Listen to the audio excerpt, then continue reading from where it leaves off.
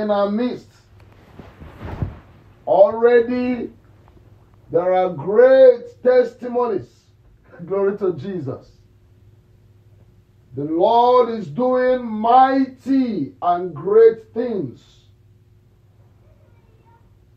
And today is our 4th day of 150 days of fasting and prayer. Glory to God. I hope you're enjoying it. Blessed be the name of our Lord. It is God that giveth victory. God shows up. God is the one that shows mercy. This morning,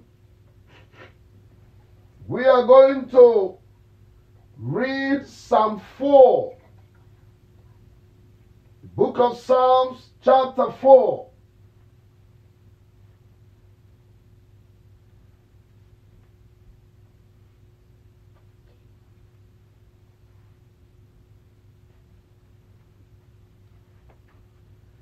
Psalms chapter 4, and I'm reading from verse 1. The Bible says, "Hear me when I call.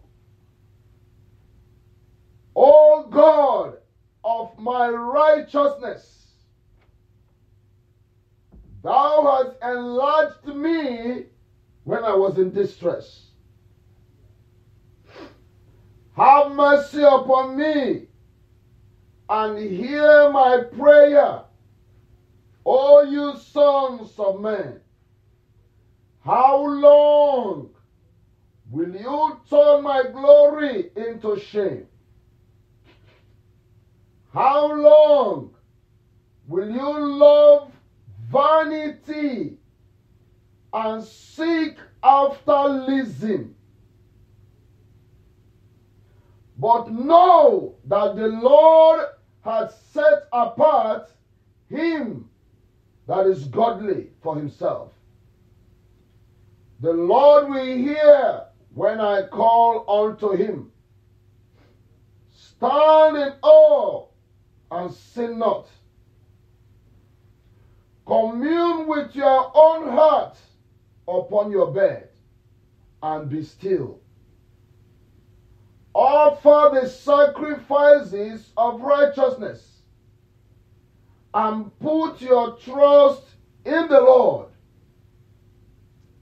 There be many that say, who will show us any good? Lord, lift thou up the light of your countenance upon us.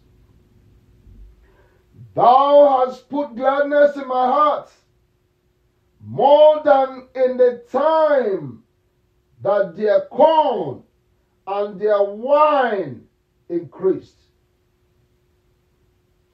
I will both lay me down in peace and sleep, for thou, Lord, only makest me dwell in safety. Glory to God. Glory to God. Hear me when I call, God of righteousness. Because you have enlarged me when I was in distress. The Bible says that at God's time, at his own time, he makes all things beautiful. He makes all things beautiful. He is God. He's not a man. Man may not understand. You know, sometimes you are going through a situation and people are waiting to laugh at you. They forget they might have gone through such problem. But because of the short memory in man, they will forget that there is a point in life that they go through the same stress or they go through the same condition. But eventually, God gave them a breathing space. But they will sit down and think that God will never help another man. They will sit down and think about it. And start parading themselves like a god. And start making themselves a kind of mini God. Glory to Jesus. Maybe you are going through a kind of situation where your family or your friends or whichever close to you is waiting to laugh at you. They're waiting. They might think, because these are hypocritical words, they might be pretending they are helping you. They might be pretending, oh, how we love you. But in the heart of their hearts, they are waiting to see your downfall. But I have a good news for you this morning. The scripture says, in your distress, God will enlarge you. Suddenly, there is an enlargement beyond the boundaries of distress. There is an enlargement beyond the boundaries of distress. So when people are acting in some ways, waiting, no matter how you try to explain to them, that listen, there is how I stay right now. Don't bother me. Don't trouble me. Please. They don't care. They're now judging you from their own perspective. But suddenly, there will be an enlargement. Why? Because God is a God of enlargement. We are calling upon the same God. If God has done it for Abraham, if God has done it for Isaac, if God has done it for Jacob, glory to God, He will do it for you this morning. If God has done it for David, if God has done it for the Shunammite woman, if God has done it for the sons of the prophets, I want you to understand that the same God has not changed. This morning, there is an enlargement of coast. Suddenly, your distress will be over. It says, God has enlarged me in my distress. I don't care what has been distressing you.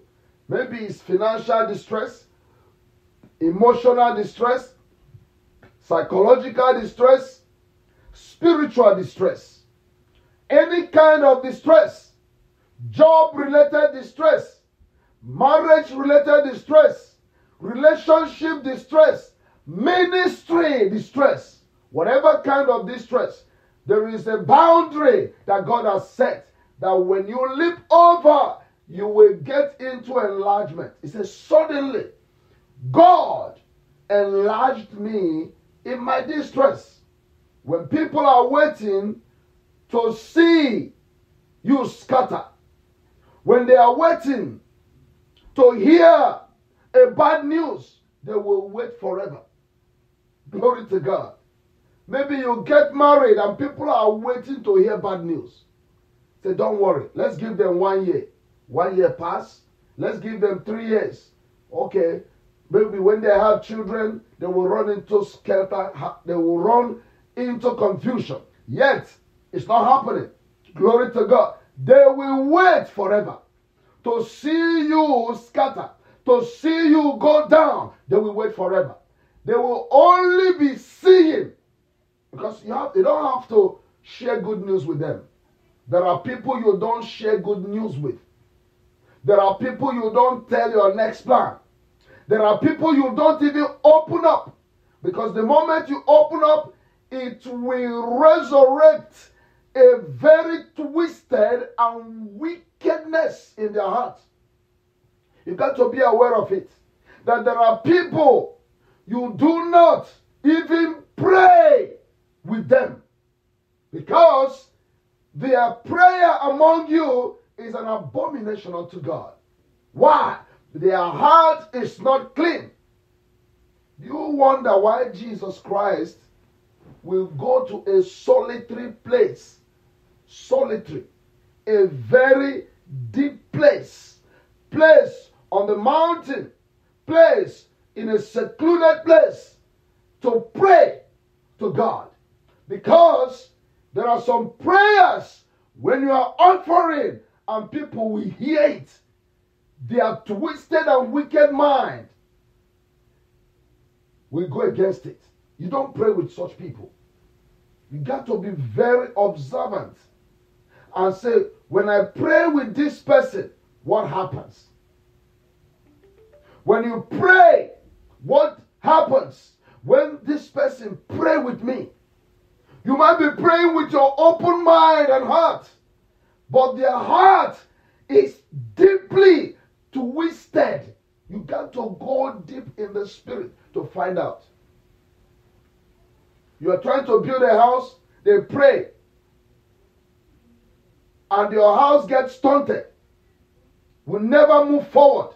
But you pray for them, it goes smoothly and speed. There are things that you need to begin to observe. When you observe it, go deeper in the spirit, and you will find out who to pray with and who to agree with. The Bible says, when you yoke together with someone whose burden weighs you down, glory to God, you will be unequally yoked. When you are unequally yoked, you are in trouble. Big trouble. Because you are not going to be operating on the same level of faith, the same level of happiness, the same level of joy. When someone is not happy, the only thing he can display is unhappiness. They will be crafty and all kinds of craftiness entering into that relationship. You don't want it. Some people has already been captured by the devil. So you need to understand who you are dealing with. And that's why this morning the Lord says, your distress, out of your distress, suddenly there is an enlargement in the name of Jesus Christ. So every distress is receiving enlargement of prosperity. Glory to God. He said, have mercy upon me and hear my prayer. The mercies of God is upon you this morning. Hallelujah. Why? Because God is turning every shame into glory. Shame is turning into glory. Anything that has been meant to shame you will bring glory to God this morning in the name of Jesus Christ. That shame will not come. Of course, nobody wants shame. But God is turning every shame in your life. Whatever distress you have passed through, whatever distress you have passed through, whatever shame the enemy has set you up with, God this morning Say, I should tell you that he's turning that shame into glory. Glory to Jesus. Glory to Jesus. Glory to Jesus. He asked a question here.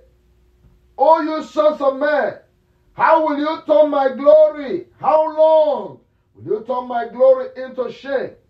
How do you love vanity and seek after leasing? I say it again. Whatever you think you have is a leasing. It's a vanity. You can have 20 houses. You are not the first person. There are those who have 40. You can have 100. There are those who have 150. You can have aircraft that nobody has ever seen in this world. There are those who have had it before you. So this civilization we are looking at is nothing to match the civilization that have passed beyond, before, old. Glory to God. So there's nothing new, as the scripture says, under the sun. Regardless of how you are enjoying it, there are people who have enjoyed it more, but they are not here with us. They left and go into 6 feet, and those things were gone. It's leasing. It's vanity. The Bible says, why are you chasing that? Why do you give your heart a heavy burden for vanity and leasing? You know what leasing means? That when something is leased to you, it's not yours. You use it for a time and you're gone. Regardless of the kind of money you think you are dabbling into right now, or you're touching, or people are giving to you, it's a leasing. It is leasing. You may not believe me, but one day you will know. Because you will be gone. I won't be able to spend even $1. Won't be able to pay even $1 bill. Nothing. You're gone and you're gone. Glory to God. So the scripture says, because of this leasing and vanity, you are turning my glory into shame. You're putting yourself in shame. You don't remember God. You do not serve God with 100% heart. And pray to God that iniquity in your heart will change. That hatred in your heart will change. That competition in your heart will change. Because it is leasing. You are leasing it. In fact, the country where we are, in the United States, right now should teach you about leasing. The house you think, when you say, I buy a house, you're just leasing it. You lease it. Glory to God. It's not yours.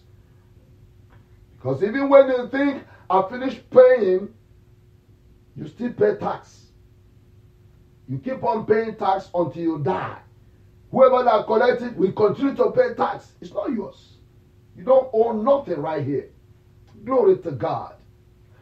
You say you buy a car, you continue paying tax on it. Insurance. Until the day that car is no longer. Or you no longer. I want you to understand this.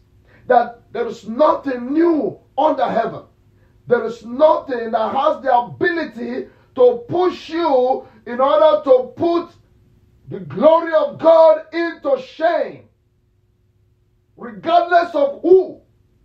So stop playing games. Stop playing on those twisted games. Thinking you are wise. You cannot be wiser than the Holy Spirit. You got to be wise in the eyes of God. Those who think that they are wise ultimately become foolish. I want you to pray this morning that there's no way the shame will be glorified. No.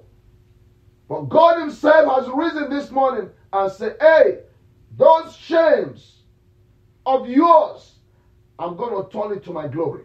I will change it this morning. Only if you agree. Agree. Say to God, change my shame into glory. I am ready to stop pursuing, leasing, and vanity. Is it good to buy a house? Good. Of course, you got to live in a house. Is it good to eat? Yes. Is it good to buy nice things? Yes.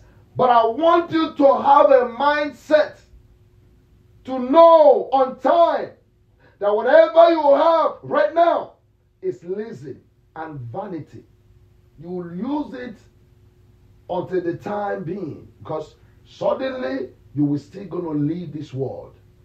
One day, it might not be now, it might not be in 20 years, it might not be in 30 years, but definitely you are going. We are all going. I want you to understand. When you understand it, you will have a different mind towards God and His people. Glory to Jesus. The way you treat the things of leasing and vanity is to take it on the tail. Remember, when the Lord told Moses, drop your staff, because Moses thought, the only thing I have in this world is this, my staff. He said, put it on the ground. When you put it on the ground in the presence of God, when you drop it in the presence of God, you became a snake. The things you thought is the only thing I have in this world. Can you be able to put it in the presence of God and see how nasty, how dirty, how corrupt, how terrible it is? When you put it, you can only take it by the tail. By the tail. By the tail. Glory to God. By the tail. I want you to pray this morning and demand from God, every shame that have harassed me, oh Lord, turn it into glory. Turn my shame into glory. Turn my shame into glory. Open your mouth. Don't keep quiet. Turn my shame into glory, that I will no longer love vanity and seek after leasing. In the name of Jesus, deliver my family from seeking after vanity, from loving, leasing, in the name of Jesus Christ. Deliver my family.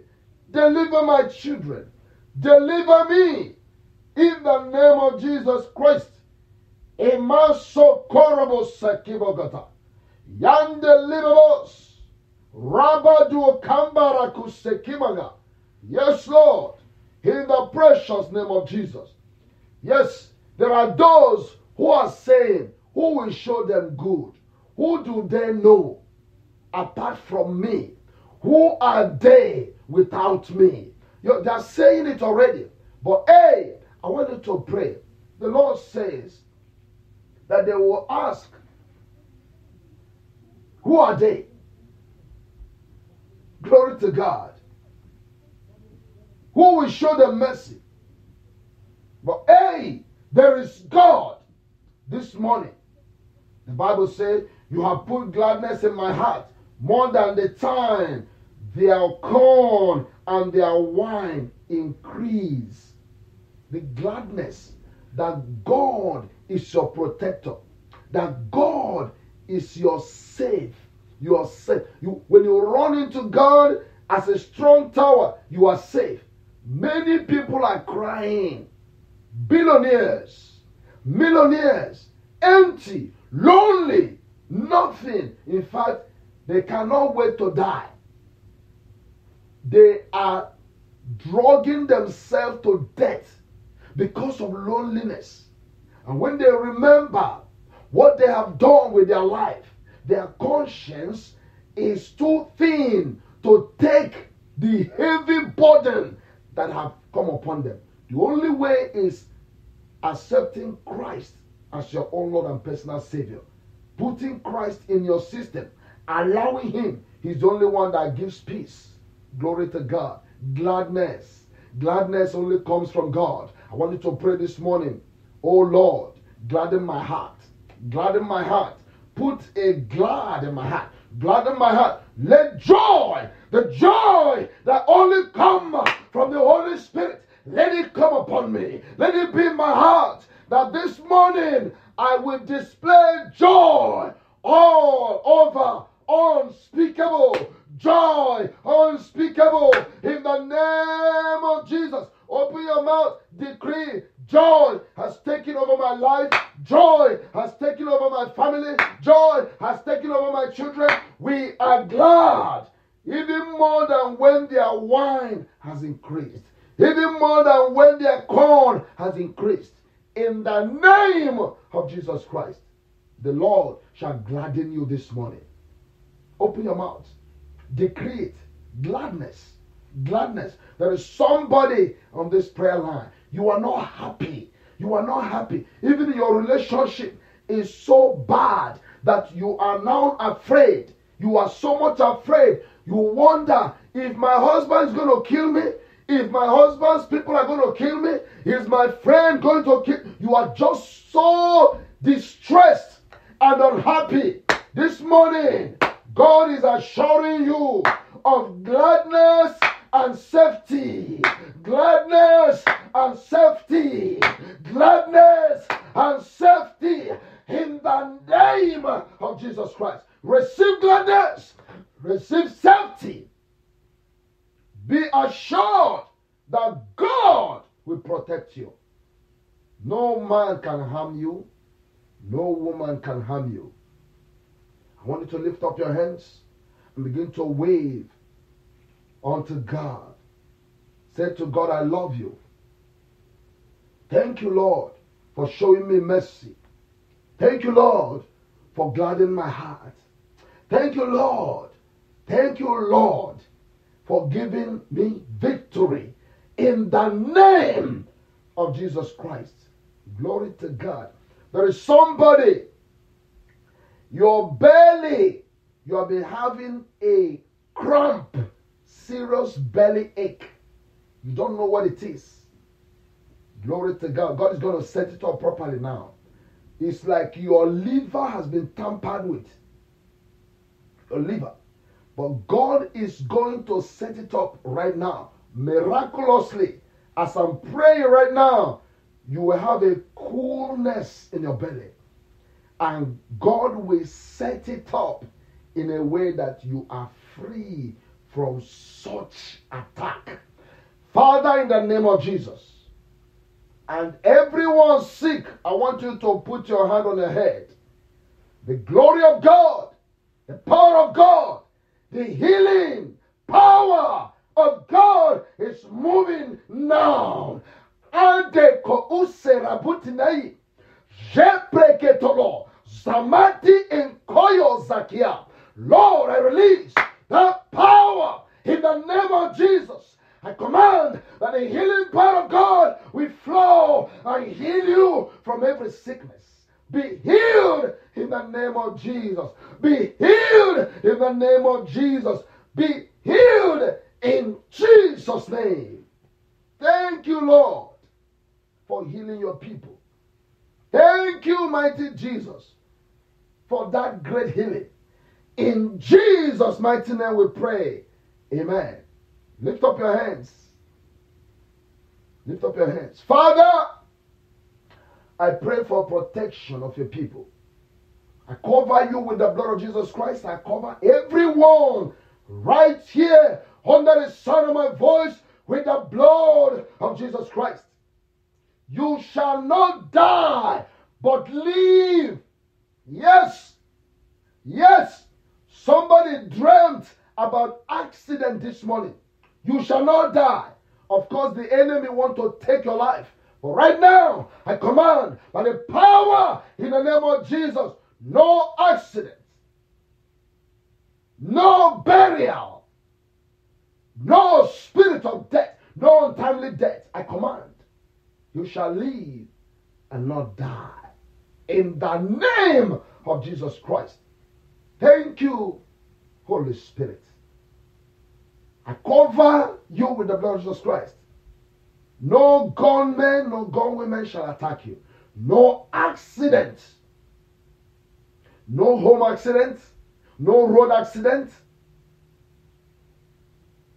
No work-related accident. I cover you with the blood of Jesus Christ. Thank you, Lord, for hearing us. In Jesus' mighty name we pray. Amen. Amen. God bless you. To stop conference recording, this session is no longer being recorded. To mute conference all participants are unmuted.